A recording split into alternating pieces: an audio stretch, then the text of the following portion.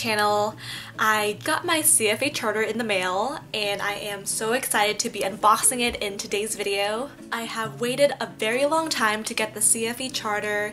It definitely is not an easy task by any means. I know they changed the CFA program recently, but when I took it, I took level 1 in June, took level 2 in June of the following year, and took level 3 in June the following year after level 2. I am very thankful that I was able to pass the CFA exams in 3 consecutive years. I needed to devote so much of my time within those 3 years to the CFA exam, and I'm really glad that I got that out of the way.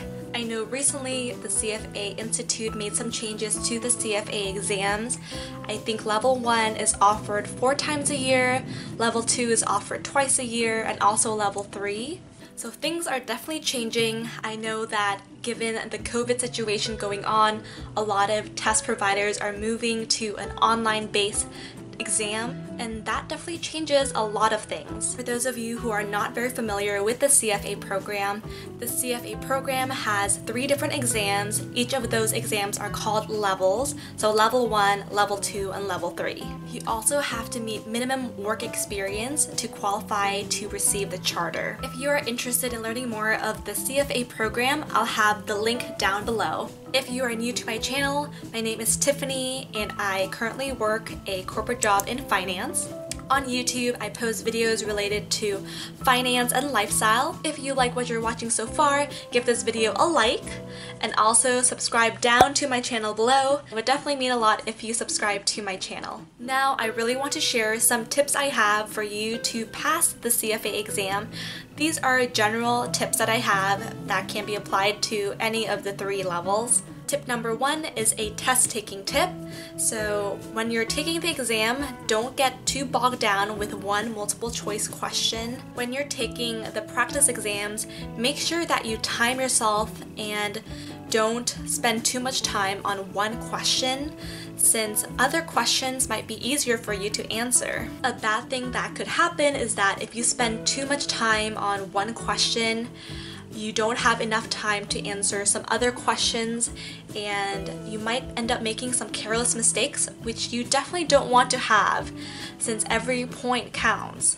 If you feel like you don't have enough time, it is so much easier to rush into the questions and not read the question carefully. And it is so important to read each question carefully when you take the CFA exams and also when you do the practice exams. If you are having trouble with a question, give it your best shot and select an answer that you think is appropriate and move on to the next question. You have a limited amount of time for the exams, so definitely use your time wisely. Tip number 2 is a study tip, and I would recommend to make flashcards, as many as you like, and review them every day at least 2 months before the exam date. I made so many flashcards for level 2 in particular. I probably had a 3-inch stack of flashcards, and it would take too long to review all of them on one single day. Going through that entire stack would probably take me at least 1 hour just to review flashcards.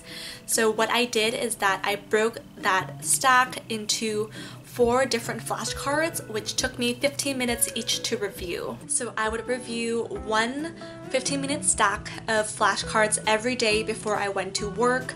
I would do that actually first thing when I wake up in the morning. You can also review them right before you go to sleep at night. That also works too.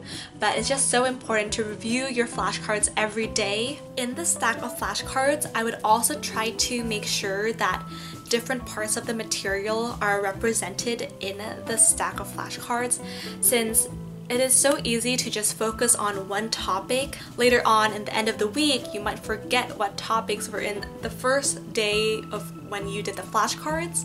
So I like to mix them up and make sure I have a good assortment of the material in those flashcards. Tip number 3 is a study tip that I would recommend when you're getting closer to the exam, maybe 1 month to the exam. When you're in the review stage of your studying, I would recommend to review your practice exams that you took thoroughly, since there could be certain questions that you got wrong, and it's so important to focus on your weak areas and use the practice exam as a launch pad to figure out what are your weak areas and how can you improve and get those questions right the next time you see those topics come up. And yes, make sure you take a lot of practice exams so you can assess which areas are not very strong for you and try to improve those scores. Whenever I took the practice exam, I would definitely review the questions I got wrong extensively and make sure that I knew that specific part of the material. Give this video a like if you found those tips useful, and also subscribe down to my channel below while you're at it. Now let's go unbox the CFA Charter Certificate. The CFA Institute mailed my CFA Charter Certificate in this little box. It's like a cardboard tube. I haven't opened this and I'm really excited to take a look. So let's go open this up. I'm just going to use my fingernail to cut through this packing tape. Oh. Okay, that looks promising.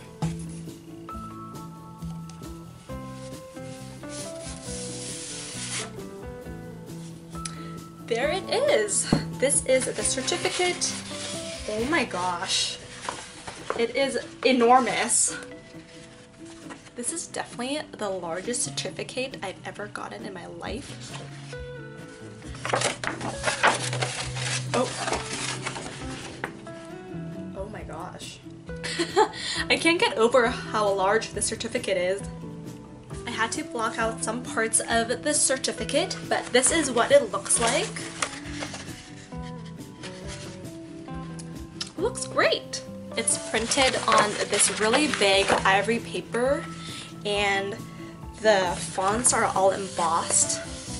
They look very official. I'm not really sure where to put this certificate yet since it's very big, so I think I first need to get a frame for this, and yeah, I'm so proud of earning this. Now I can use the letters comma CFA after my name.